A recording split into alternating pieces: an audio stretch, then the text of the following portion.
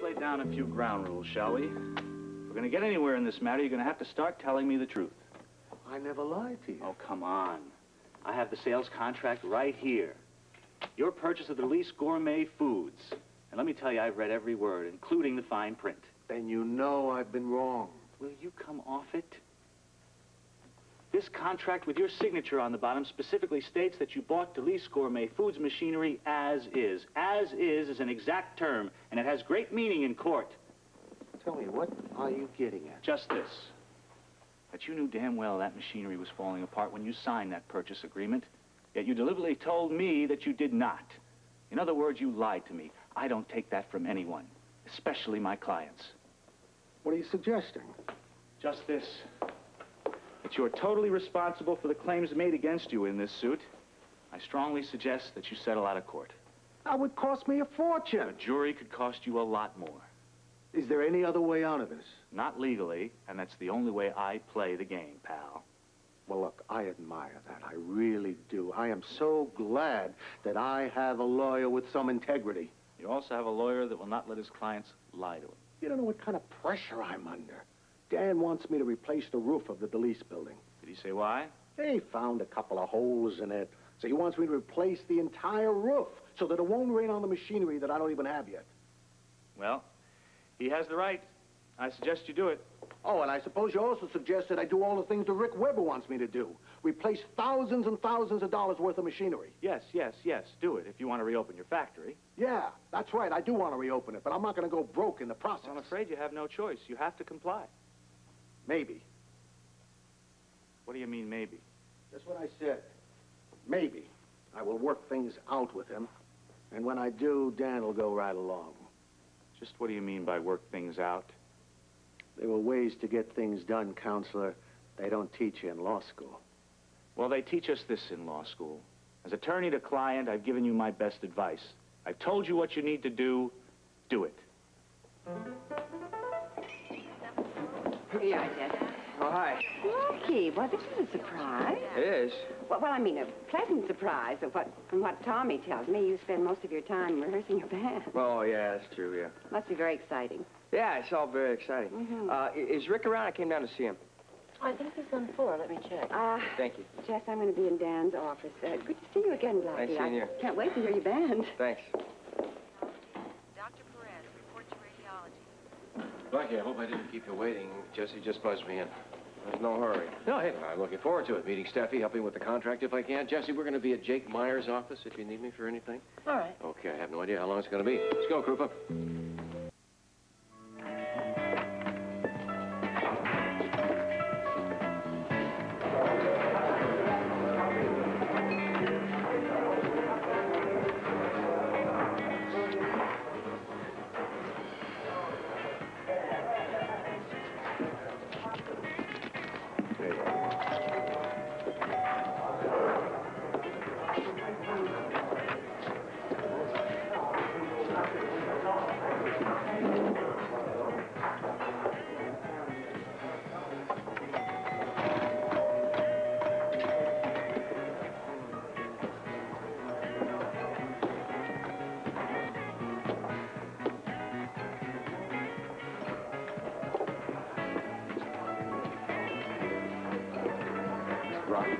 Oh, sure. That's right. Have a seat.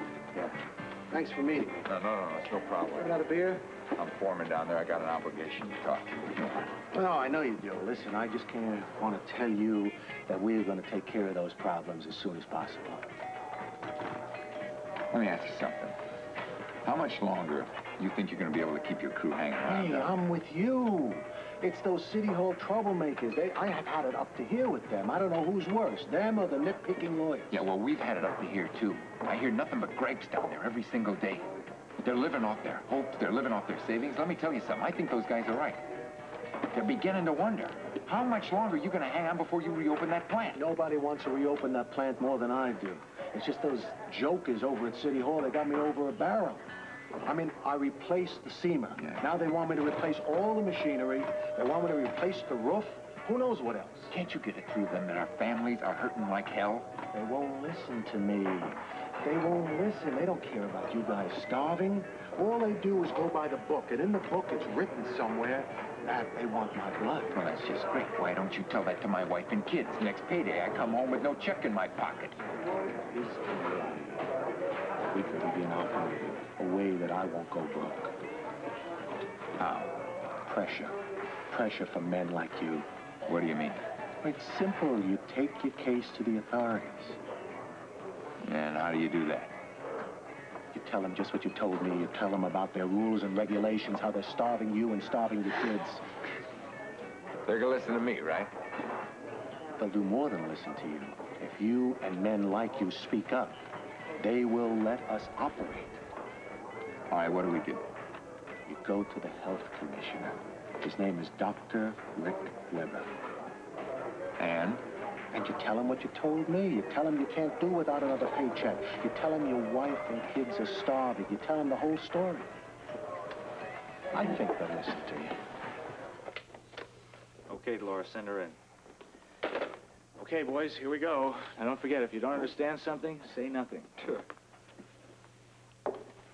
Stephie, hi, I'm Rick Weber, and this is Jake Meyer, and of course, Hi. you know, Nice to meet you. Blackie. Nice to meet Hi you. there. Here, sit down. I'm very flattered. 3 handsome gentlemen giving me all this attention. You know, when Blackie mentioned Dr. Weber, I expected a much older man. You must be so proud of Blackie, Doctor. Well, I've been proud of Blackie for quite some time. Of course, you know why we're having this meeting today. That's because I would like to see his contract. Blackie's contract? Yes. Gee, I'm real sorry. That's too bad. See, I've already sent it to Mr. Pirelli for his signature. I'm afraid I don't even have a copy. Blackie, do you have a set? No. Huh. Well, it just so happens that I've read it over very carefully. I'm sure we're all aware that there's a 60-day release clause. I'm sorry, Mr. Meyer. I really hope you understand, but legal mumbo-jumbo is totally beyond me. I know talent like our Blackie here, but when it comes to contracts, well, I'm at a complete loss. I leave that to Mr. Pirelli. A 60-day release clause means that if Blackie's career is going nowhere in that amount of time, well, then he's free. Is that all it is? Well, we certainly don't have to worry about that, do we? Why is that? Well, Dr. Weber, I thought you'd be the first to agree. Blackie's just loaded with talent. This young man is going right to the top. Surely you agree. What my opinion of his talents are has nothing to do with it. I want you very aware of one very important thing. Whatever you tell me. That at the end of 60 days, I expect this young man to be back leading a normal life. The 60-day out clause is bilateral. What does that mean? It means, correct me if I'm wrong, Jake, it means at the end of 60 days, if things have not worked out, this guy's going to be back full-time with his studies. Is that all that's troubling you? Well, we could settle that right now. How? Well, like I said, I know talent. And I can say right here and now that if Blackie does not succeed as I expect within 60 days, well, I'll be the most surprised woman in the world. There's no doubt about it, Doctor. Blackie's a winner. I know.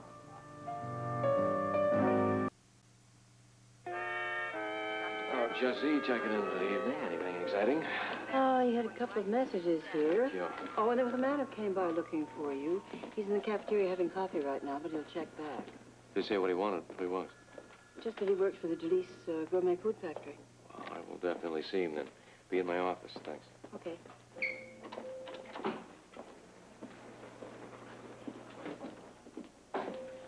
You work for DeLease Foods?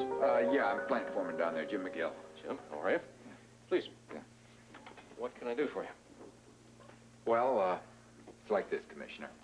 Yeah, I don't know what to... Should I call you Commissioner or Doctor or what? It doesn't matter what you call me. What's the problem?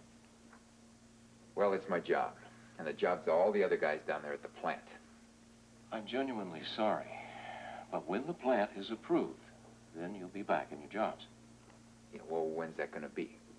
Next week, next month, next year? Maybe never, huh? That happens to be up to Mr. Brock, and he knows exactly what has to be done to bring everything up for approval. Yeah, well, in the meantime, my men and I are starving, Commissioner. I mean, I got 3 kids to support. I got a wife to support. I can't do that. I've got no paycheck coming in. Again, I'm sorry, but it happens to be Mr. Brock's fault. I'm doing my job, that's all. Well, you did it, man. The seamer you condemned's been replaced.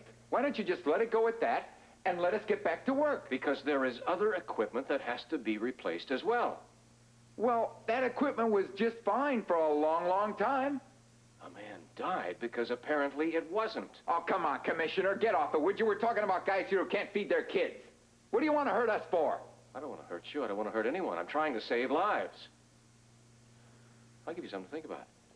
Let's say I give the okay and the plant can open without replacing that equipment, and some more contaminated food is produced and it goes out on the marketplace, and your wife buys some, and she prepares it for your children.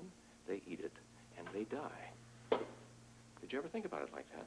No, not just like that. Then I suggest you do think about it just like that. And while you're at it, you can do me a favor. What? When you see Brock, I'm sure you will, you tell him what I said.